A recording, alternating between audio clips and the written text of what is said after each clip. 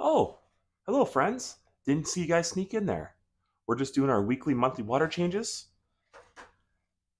I got my trusty water changing bucket hat on and the tightest pants I can find. Welcome to Aquarium, please. What's up, guys? It's Monday. Nobody wants to work today, so we're going to make a YouTube fish video because that's what Mondays are for. March out, it's freezing. Last couple of weeks were pretty warm, and then I don't know what happened, but we got another huge snowstorm up here in central Canada. So please just give us summer. We're ready for it. I want to get my outdoor patio going. I'm going to do a little, fish outdoor pond video. Freezing weather, it's got to go because I already packed away my snowblower and I'm not shoveling anymore because this is just ridiculous. If you live down south, I'm jealous. I envy you because I'm tired of this cold weather. It's been a crappy winter. So as aquarium keepers, we all like to boast about our tanks and we all think we're pro aquascapers. I am for sure. I don't think you have the facilities for that, big man. Sometimes you just know that you hit a home run with your fish tank. This is why parents shouldn't use VR.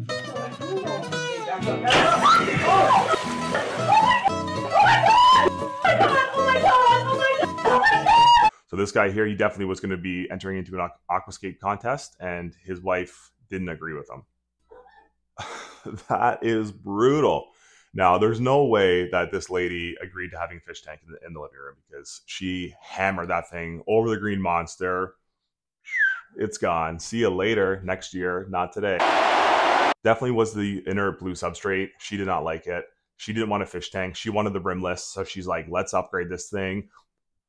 Boom. They're getting ready for co-ed softball. It's happening. A few weeks away. Get your jerseys on. VR in the house. I don't know. That's a risky one, especially with the fish tank. I'm not sure why she's using an actual baseball bat with the VR headset. I've never worn one. I've always wanted to.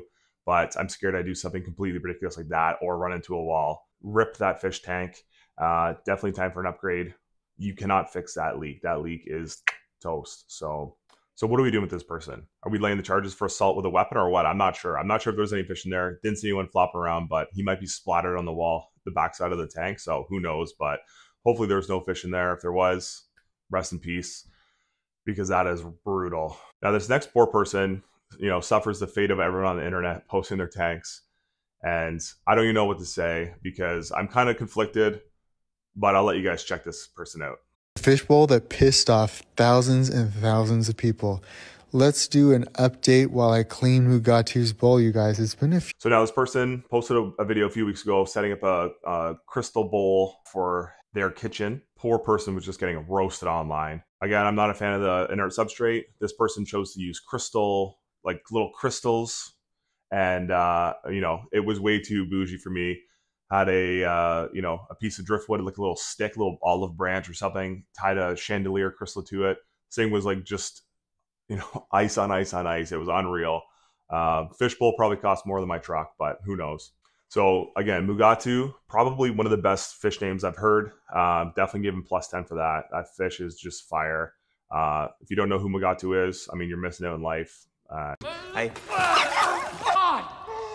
Are you not aware that I get farty and bloated with a foamy latte? And I don't think that we can continue to be this relationship anymore.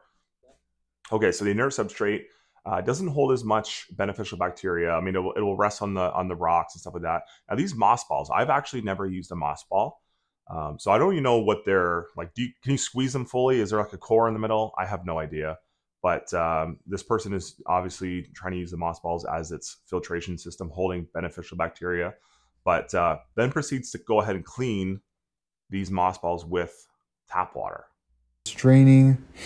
I'm rinsing off the moss balls. Now these moss balls, you guys, play a huge role in why I don't need a filter. So now we all know that when you clean anything with the fish filter or anything like that with tap water, like where I live, it's chlorinated to heck. It's basically, it smells like a swimming pool. So I got to douse it like triple time with the, with the prime or with the C-Chem prime.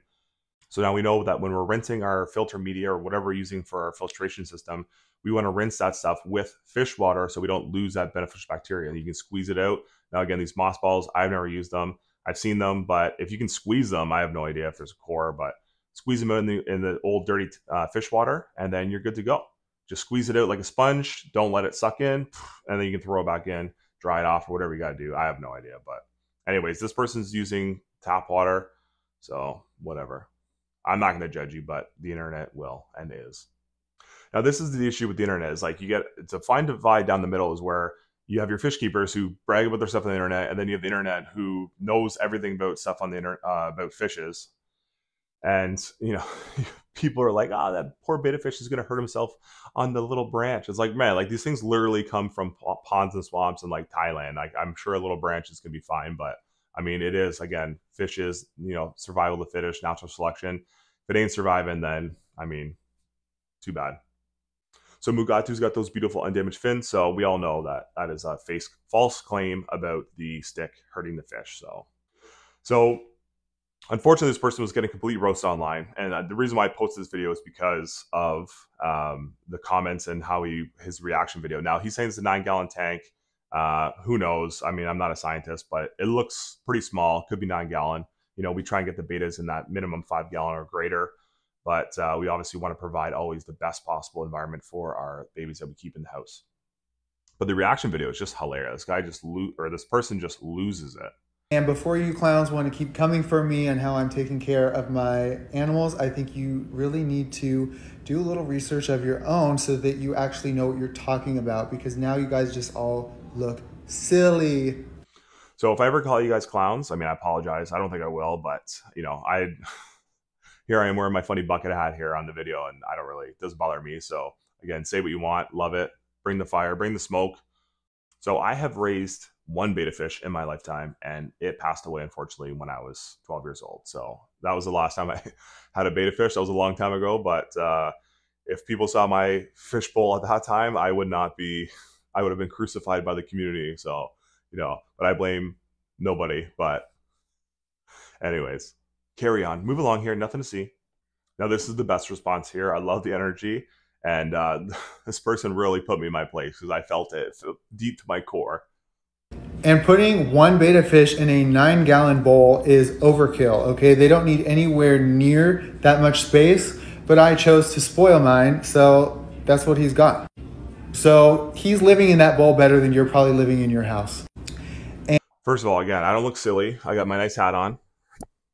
But that being said, you're right. Your fish is probably living better than I am in my house because that thing's got more ice in there than my hockey rink in the backyard. So anyways, that's a whole nother thing. But again, I love it. Love the energy. People on the internet are the best. We're the best place in the world. So this guy here, you know, this poor fish keeper must have been new to the hobby, got duped out by the old Petco, the old PetSmart switcheroni. I would hate to get sold a betta fish for it to turn out looking something like this. The poor betta fish. He's so big. But for real, guys, forcible confinement. You cannot keep a goldfish in a tiny thing like that. That poor guy's bloated as sin. And, you know, at least he's got a light on, but that is brutal. Make sure you get your guys, you know, big enough fish tanks. Come on, guys. We know this. This is week 4. Let's go. Betta fish take the brunt of the damage in the fish community, fish keeping hobby. And, again, we just got to create awareness and make sure we save these poor guys. This poor person, you know, posted a video asking for help. So there's nothing wrong on the fish keeper part here, but you know, the comments again is what comments make gold here. Oh, honey. Oh my God. So like just the sad music, and obviously this fish is suffering, you know, severe discomfort. Has definitely a parasite living inside them, which is causing them to do the spinning around. But the comments are just like, people are like, oh, it's so beautiful, it's like a carousel, and the sad, it's just like, holy geez, you know. So this poor person reaching for help. Again, you can always go to your local fish store, do some research. Lots of great websites out there that provide ample information regarding parasites and symptoms and diagnoses and how you would treat it. So again, tons of information online. Make sure you check it out. But a poor betta fish, I mean, it might be too late. It looks like it's been fully attacked by this parasite and might have to be euthanized to end the suffering. But, you know, again, you can always try and quarantine that bad boy, put some anti-parasitic stuff in there and try and flush that out. So that's a tough one. You know, we hate to see this with our fish, but unfortunately it does happen, and it is part of growing, you know, with our experience. So, and that being said, I want to do just a community highlight here. One of the inspirations for me on getting into the hobby, Ohio Fish Rescue. You know, we all have our tanks. We all love fish, and we always sometimes get a little bit eager on the fish that we do want to kind of buy. And again, PetSmart and Walmart, Petco, they're all big problems in this fish community, is that they're selling fish that are inappropriate for people, for beginners, or their setups that they have. So things like Oscars and, you know, many exotic fish that get huge and they're really unable to be controlled by people in their houses. And these guys, Ohio Fish Rescue on YouTube, TikTok, you know, they're a big inspiration for me to getting into this, the YouTube channel. And they do great work. They're saving everyone's babies and giving all these fish great lives to the best of their abilities. So just a huge shout out to them. Love your guys' stuff. Making a great example for the community on proper fish care. So thumbs up to these guys. So anyways, that's it for today, guys. Hopefully you guys enjoyed the video. If you guys want to join the Aquarium Police Force, make sure you like and subscribe. Shout out to my #1 cadet, first cadet, day 1 guy, Equinox. Love it.